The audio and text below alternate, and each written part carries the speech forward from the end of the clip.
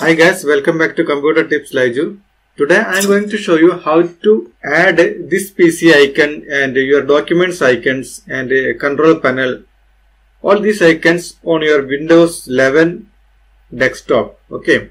If you bought a new laptop with the Windows 11 operating system, after set up your desktop, you may don't have any icons like this PC, control panel and user documents like that. Okay. It is very easy to add all these shortcuts onto the desktop. Okay. If you are new to this channel, please subscribe on my YouTube channel and enable the bell icon for latest video notifications. Okay, let us check how to fix this problem. To fix this problem, simply right click on the desktop and you can see the personalize option. Click on that. I will zoom it and I will explain you. You just have to right click on the screen and click on the personalize option, and it will open the settings for personalization. Here you can see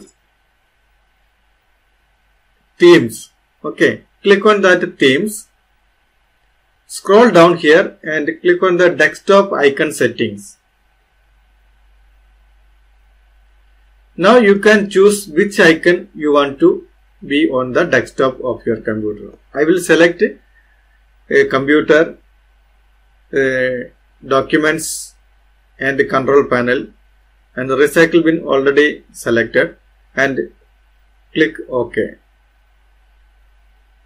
Now I can close all these windows and you can see here all the icons are available on the desktop. I can open this PC and I have all the drive letters on my computer, and I can access my documents, downloads, images, videos, everything.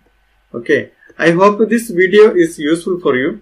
If you like this video, give a thumbs up and don't forget to subscribe on my YouTube channel. Thank you.